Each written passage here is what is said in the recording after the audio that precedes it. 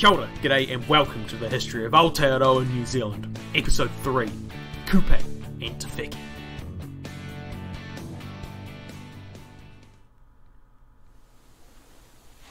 Kupe was a rangatira, a great fisherman who lived in Hawaii. Surrounding Kupe's settlement were the traditional fishing grounds where Kupe and his tribe caught their fish. When the moon and the tides were right, the fishermen headed out to sea, always returned with waka laden with fish of all colours and sizes, gifts from Tangaroa and Hine Moana, which the whole tribe celebrated. The people gathered at the shoreline to greet them when they returned, to divide the catch so that each whānau had an even share. One morning, when the fishermen lowered their lines at one of their favourite fishing grounds, they didn't get the expected tug on their lines. Instead, when they pulled their lines from the water, their bait had vanished. This continued through the morning and into the day, and not one fisherman caught a single fish. This had never happened before. Many of the tribe were upset when they returned. They secretly accused the fishermen of disrespecting Tangaroa, and therefore causing their misfortune. Once Kupe had considered the happenings of the day, a hui was called. The whole island gathered around the evening fire to discuss the fate of their village. Kupe firstly spoke of his respect for the sea, of Tangaroa and Hine Moana, and how they had sustained their village since time began. Kupe also spoke of the fishermen who had generously fed and looked after their tribe since he was a young man, and how respected they were within the whānau. He committed himself to finding out exactly what had happened.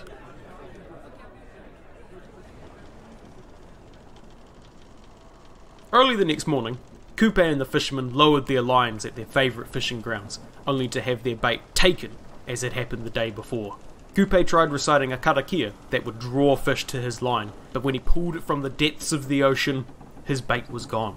Kupe noticed a slimy substance covering his hook, and recognised it as belonging to an octopus. He knew it would be useless to continue fishing, and ordered the others to pull their lines from the water. Once more, they headed back to shore, empty-handed.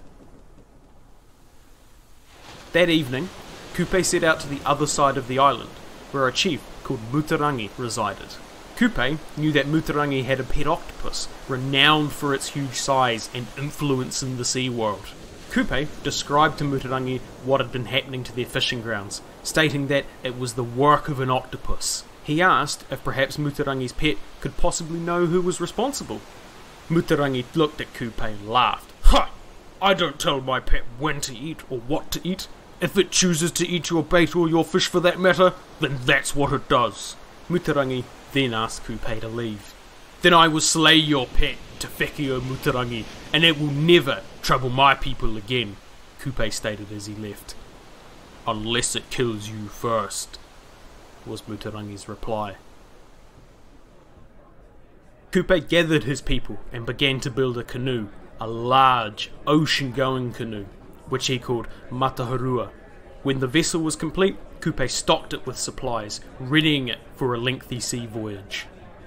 Kupe's wife, Hine Te Wheke, their whānau, and many warriors and fishermen from the tribe boarded the new canoe and set out on their journey.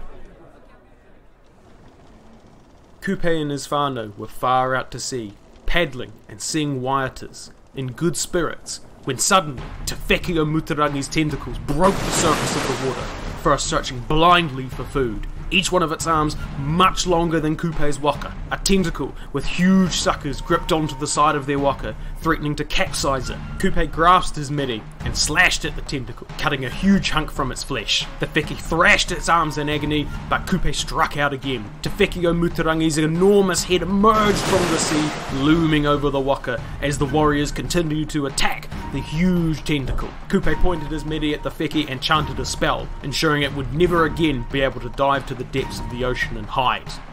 Te Wheke o Muterangi was forced to flee across the surface of the sea. Kupe ordered his warriors into their sailing positions, and the chase was on. The chase continued for weeks across the vast Pacific Ocean.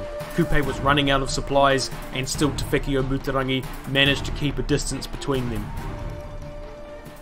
Finally, one morning Hine Te Wheke saw a long cloud in the distance, a sign that land was near. Hine Te Wheke named the land Aotearoa, land of the long white cloud. Hine Te Wheke, Kupe, and the whole whānau were amazed by the beauty of the new land they discovered. The stories they'd known as children of Maori fishing a great land from the sea were true. Kupe landed his waka on the east coast of Aotearoa. His people explored the new land and gathered much needed supplies. Kupe took his dog, Tauru, across the land to the Hokianga harbour. They left footprints in the soft clay while walking around the shoreline. Over many years, the footprints turned to stone and have remained there to this day. When Kupe returned, the pursuit resumed down the east coast of the North Island to Rangi Whakamoa, Castle Point, where Te Wheke o Muterangi sought refuge in a cave known as Te Ana o Te Wheke o Muterangi. Kupe realised the Wheke was tracked, but because it was late in the evening, he decided to wait for dawn before launching his attack. During the night, Te Wheke o Muterangi slipped, undetected, through the black water of the night and back out into open sea. Kupe continued the chase, down the east coast until arriving at a huge open harbour, Te Whanganui a Tara, Wellington Harbour. Kupe's whānau rested at the head of the fish, as Kupe and his warriors continued on the Wheke's trail. Kupe sailed into Te Moana o Raukawa, Cook Strait, a turbulent and potentially dangerous stretch of water between the north and south islands of Aotearoa. Knowing the turbulent waters would be an advantage to the Wheke, Kupe chased it into the calmer waters of Tautarunui, Queen Charlotte and Tory Sounds. Because of the many waterways and islands around those areas, the pursuit continued for many days. Kupe finally caught Te Wheke o Muterangi at the entrance to Te Moana o Raukawa from Tautarunui. And the great sea battle began. The Wheke lashed out with its huge tentacles at Kupe's canoe. Kupe and his warriors manoeuvred their canoe to avoid being overturned. Bracing himself with his legs, Kupe struck at the tentacles with his meri, but the giant Wheke fought back, smashing another of its arms into the side of the canoe, causing a huge gaping hole in the hull. Kupe threw a bundle of cords overboard, which the Wheke mistook for a person, and attacked. Kupe then jumped from his canoe into the back of the giant Wheke and struck a fatal blow to its head. Te Wheke o Muterangi was finally defeated. The eyes of Te Wheke o Muterangi were placed on a rock nearby, which to this day is called Ngā Whātu, the Brothers. During Kupe's long absence, Hine Te Aparangi and her whānau were worried that Kupe had been slain by Te Wheke o Muterangi and would never return. Matiu and Makaro, his two mokapuna, slashed their breasts with shells as a mark of mourning. Their blood stained the rocks where they stood. These rocks are near the entrance to Te Whanganui a Tara Harbour and are now named Parewhero, Red Rocks. Kupe did manage to return safely to his whānau at Te Whanganui a Tara after successfully defeating Te Wheke o Muterangi. They all travelled further up the west coast of Te Ika a Maui, the North Island, naming many places as they went, finally settling in the Hokianga to replenish their supplies and to ready themselves for their return to Hawaii. Te Wheke o Muterangi, which was thought of as a bad omen, had led them to a new land they now called Aotearoa, a land Kupe knew future generations would call home. This is the story of Kupe and Te Wheke. Kia ora! I hope you enjoyed that telling of the story of Kupe and the Giant Wheke, or Te Wheke. I'm hoping to do more of these retellings every so often to break up the information dumps between episodes, as I think the stories are not only fun, but also shed light on how Māori interpreted and explained the world around them.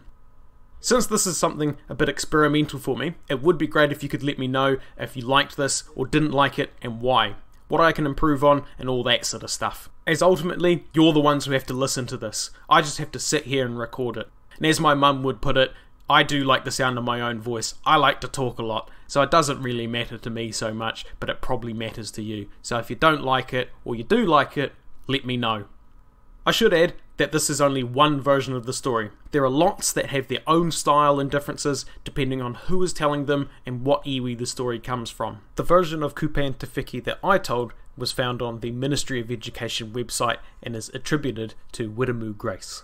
I also thought I would clarify a few things from the tale, as there were some terms that we haven't covered yet. I didn't want to be giving you too many definitions during the story, as I thought it would break the flow, and then, let's be honest, those who don't want to listen to the boring bits can switch off. First is that Wheke, if you didn't work that out from the story, is the te reo word for octopus. So Kupe fights a giant octopus. This particular octopus is the Wheke o Muterangi, the octopus of Muterangi. on account of the animal being his guardian spirit or kaitiaki, as it is sometimes described in other versions. Kupe is also described as a rangatira, which basically means he is of high rank, something like a noble but isn't a chief, and that he lived in Hawaii, the mythical ancestral homeland of Maori. Tangaroa and Hine Moana are also mentioned, the male god of the sea and the female personification of the sea respectively. So it makes sense that the fishermen would give thanks to these deities after they came back with heavy nets to be divided amongst their whānau. Whānau, meaning family, one of the key social units of Māori society. When the fishermen didn't catch any fish, Kupe called a hui, a meeting or assembly of the people to discuss issues. After this, when fishing, Kupe recites a karakia, a prayer, in this case to earn the favour of the gods of the sea and catch more fish. I briefly mentioned it in episode 2, and you may have seen it in the Herman Spowring sketch. Kupe is described as wielding a mere during the initial fight with Te Wheke. A mere is a type of patu. Patu are teardrop-shaped weapons usually made of bone or wood, meant to be used like a club. Mere are a specific type of patu, made of pounamu or greenstone, that were hard to make. Thus, they were a symbol of high status, particularly chieftainship, and were possibly passed down through the generations. They did sometimes have sharp, filed edges, so Kupe cutting flesh off a tentacle isn't totally outside the realms of possibility. The next part of the story has another nice tidbit from episode 2. Kupe's wife spots land via the cloud formations, even though she can't actually see the land itself. You see this sort of thing throughout the tale, which just goes to show that these weren't just tall tales or myths. They were a way of preserving history in a totally oral tradition. It's mentioned at this point that Maui brought up the fish, which is the North Island, and we will do Maui's myths at a later date. Hopefully we can get Dwayne Johnson to do some voiceovers, but I'm not really sure I can afford him. Anyway, so when they say Kupe's whānau rested at the head of the fish, they mean the North Island in Wellington Harbour. Eventually, we get to the final battle in the Marlborough Sounds, and Te Wheke's eyes are turned into islands, the brothers. This is a theme we see across Māori mythology, objects or even people turning into features of the landscape. As a side note, the brothers are the only place where you can find the Brothers Island tuatara, of which there are less than 500 left. When Kupe returns, he discovers 2 of his mokopuna have slashed their breasts in mourning, thinking him dead. Mokopuna are grandchildren, so it stands to reason Kupe is likely fairly old in this story. That more or less brings us to the end of the tale and its descriptions. There are other tales of Kupe that we will do, possibly next, or we may do the Māori creation myth next, depending on what you guys prefer. Next time though, we will do a more normal and quote-unquote boring episode. Again, let me know what you thought of this and if you want to hear more. It would be great as well if you could recommend some that you want to hear. To do that, you can contact me through email at historyaotearoa@gmail.com or Twitter at historyaotearoa or Facebook at History Aotearoa New Zealand Podcast. We also have a website, historyaotearoa.com, although it is a bit rough at the moment, so I do apologise. As always, haere tu atu, hoki tu mai, see you next time.